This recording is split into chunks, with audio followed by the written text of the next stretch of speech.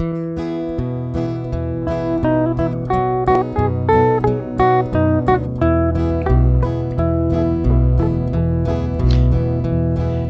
29 in a hospital in Sydney, in a different world where friends are none too few, lay this bushman from a station up in Queensland.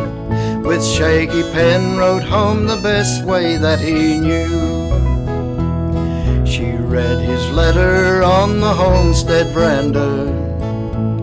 In the distance fell the late in summer rain. They hung on each word daughter Anne had spoken, and they waited while she read it once again. I'll be home ere the autumn leaves are falling, ere we feel the cloak of winter coming down. Tell old Boney keep the homestead fire burning. I'll be home before the Nardoo turns to brown. I can see the cattle grazing on the hillside, see the ripples on the river in the sun. And I know you're reading this out on the veranda. They're all listening now, their daily work is done. Then old Boney walked along the homestead veranda, gazing south a while towards the distant hills. And a quiet silence settled on the family. For a while their little world was standing still. I'll be home ere the autumn leaves are falling, ere we feel the cloak of winter coming down. My place is with all you out there on Tartra Station. I'll be home before the Nardoo turns to brown.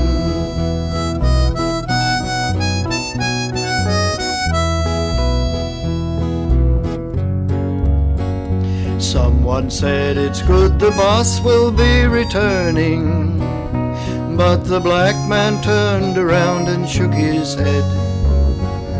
In his dark eyes gleamed a hidden glint of sadness.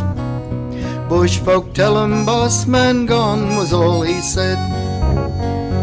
Then his daughter Annie quietly stopped her reading.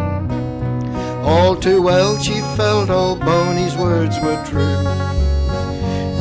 Next day a wire telegraph from Sydney told them all what their old friend already knew. And he came home ere the autumn leaves were falling.